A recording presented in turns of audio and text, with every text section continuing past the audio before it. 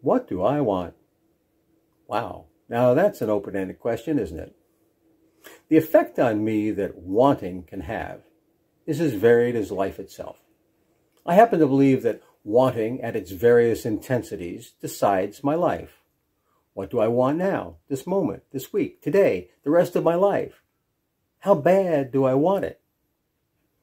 There are offhanded comments like, I want world peace, which in general is a social pastime statement like, I want the Cardinals to win the World Series.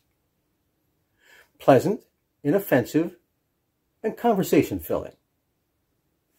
Unless I truly believe otherwise, which is totally possible, virtually no amount of my effort is going to bring about either of these outcomes.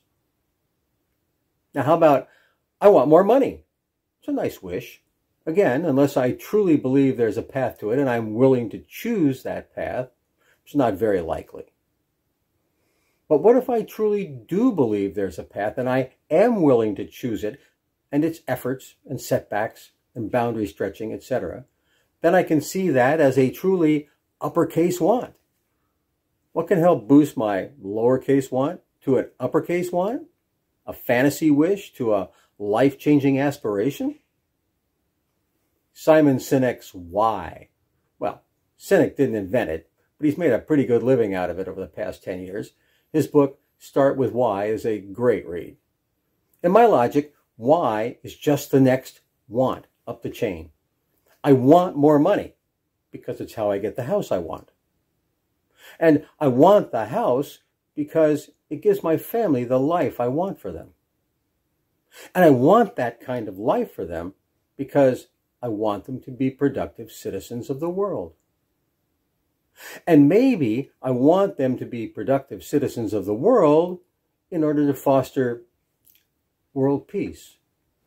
Oops, maybe not such a fantasy wish after all. If I never envision that chain of achieved aspirations, then my original want for money appears a disconnected, vain, self-centered, potentially guilt-ridden, lowercase lust. I'm a great believer in visualization, painting that picture of where you or your family or your team or your business want to be. And aligning supportive wants requiring decisions and actions that, for all intents and purposes, you will want to undertake on that path. I believe every life-changing decision we make begins with an uppercase want. What do you want? Why do you want it? It's Kim, and this is another moment of clarity.